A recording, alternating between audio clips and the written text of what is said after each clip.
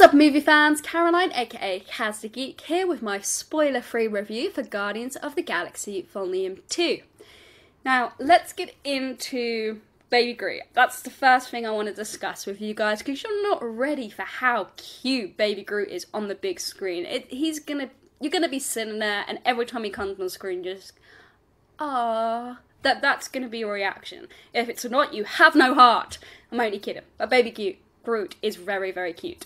That kind of rhymed. Now, onto the real story of the movie. So, as we know, Star-Lord, Peter Quill, meets his father, Ego, the Living Planet.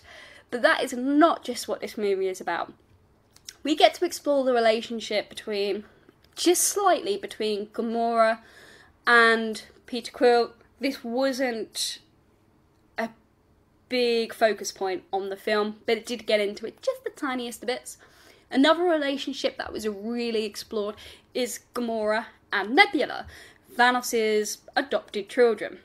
Now, between Gamora and Nebula, as we know, their relationship has been very rocky. And Nebula really seems to have it in for Gamora, but we don't know why, and that gets explained to us in this movie, and we really get a true grasp of how evil Thanos is, even with the people he claims he loves so dearly, setting him up for Infinity War. Now, the other relationships that were explored were between Yondu and Peter Quill. We also explored the relationships between Rocket and, well, everyone really. We understand more why Rocket is such a jerk to everyone. This movie is all about relationships and forming a bond with people that is just like a family. It's really beautiful to watch and play out on screen. Now, don't think we're in for a massive drama here, because there are so many comical points in this film. The other side of this film is the Easter eggs, which I can't get into too much without ruining anything for you guys, and this is spoiler free.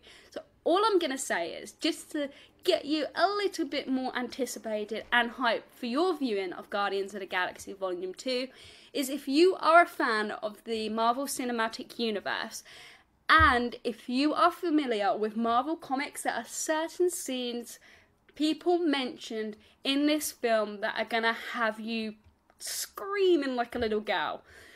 You're gonna be like, ah! Seriously, guys, I was just, blown away by what is to come after this film. I cannot wait. Overall, Guardians of the Galaxy is a great film.